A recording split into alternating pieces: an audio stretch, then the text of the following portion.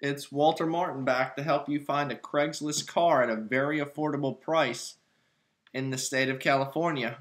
We've gone through pretty much the entire state at this point, but I wanted to document San Bernardino County. I recently did a video on the Inland Empire, and San Bernardino is part of this, but let's look at it from a different perspective. If you type in Craigslist San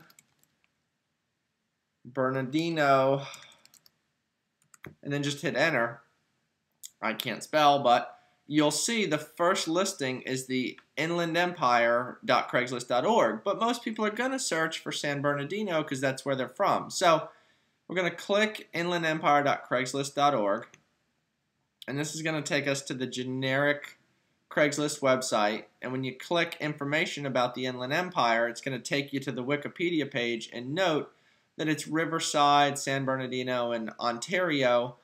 I recently did the Riverside video, so if you want to check my YouTube Craigslist Cars channel, you can see the Riverside video, but now we're going to worry about San Bernardino. But to find the lowest prices in your area, always click the Cars and Trucks tab under For Sale and look for Buy Owner Only.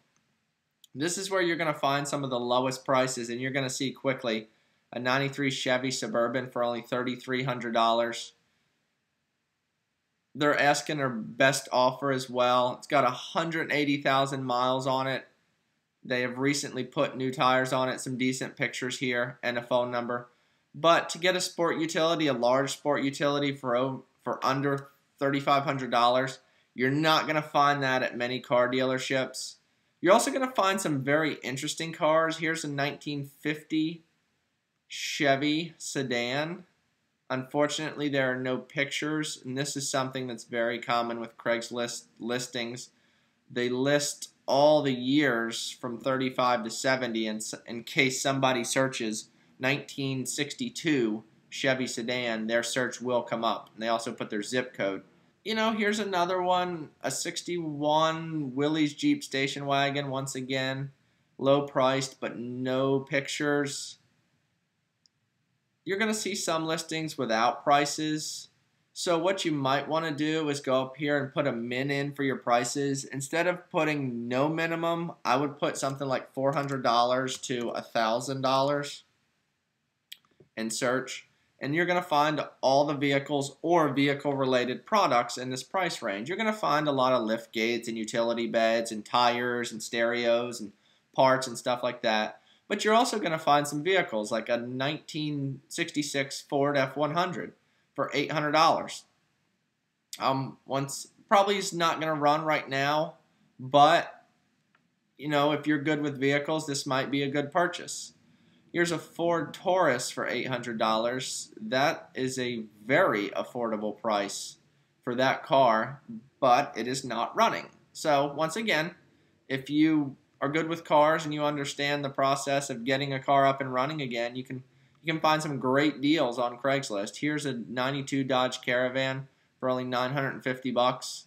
The brakes need work. It'd be something that would be very concerning, but you know, there are ways to fix those problems.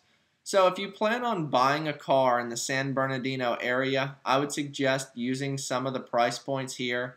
Or if you just want to look at all the cars listed by owner, you can take both of those out. And you can, if you want to see ones with just pictures, click the Has Image box there. And now you're going to see all of the cars with images that are being for sale by owner.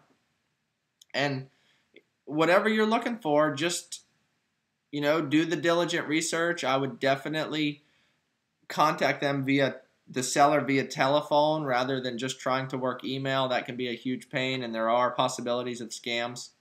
So always look out for any type of deals that are too good to be true. You don't want to get involved in those. But there are some amazing opportunities to save on Craigslist. Please comment below and like this video if you do happen to like it.